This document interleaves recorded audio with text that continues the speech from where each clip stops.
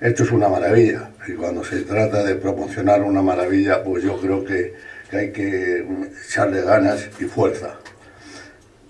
El grupo yo represento no es una compañía aérea, es un grupo completo donde tenemos en España más de 1000 oficinas de viaje, hay en Portugal otras 200, hay un tour operador que es Travelplan que hace los paquetes para repartir a todas las agencias de viajes que quieran vender este destino, así que yo creo que tenemos un completo de cosas que pueden hacer que esto sea un éxito. Yo confío en que lo va a ser.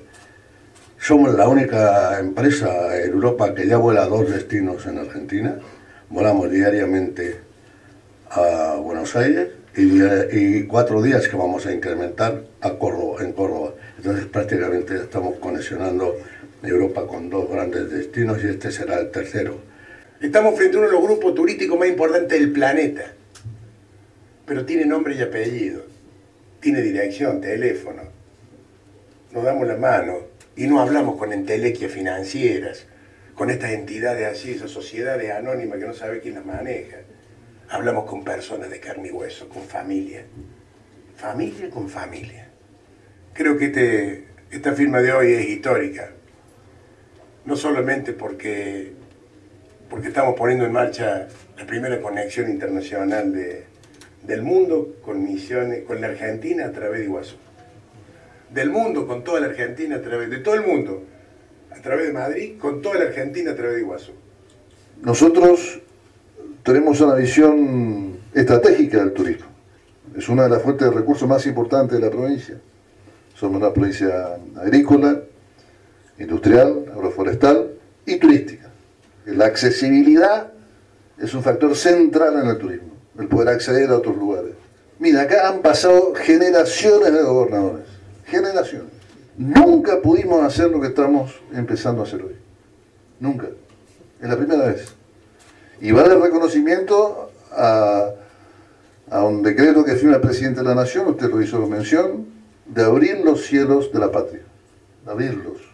Cuando me invitaron a la Casa Rosada a asistir a ese momento de industrialismo, porque esto es una industria que genera puestos de trabajo, que dignifica a la familia. Y otra vez más, ¿viste? Porque con esta historia de los cielos ya lo venimos escuchando desde que somos chiquitos. Y esta vez se hizo una realidad. Ahora en 2 meses empiezo a operar la primera línea aérea. Misiones va a pasar de tener 12 vuelos hacia afuera a pasar a 35, nuestros sueños llegar a 100. Tenemos 2 aeropuertos de máxima capacidad, este lo estamos poniendo en valor junto con Nación, igualmente el de Posadas, es nuestra ambición, una de las 7 maravillas del mundo. Sé que es importante para ustedes, pero para nosotros es vital, no importante, es vital. No es un destino más, y lo que acabas de decir fue interesantísimo, que no es el vuelo Iguazú-Madrid.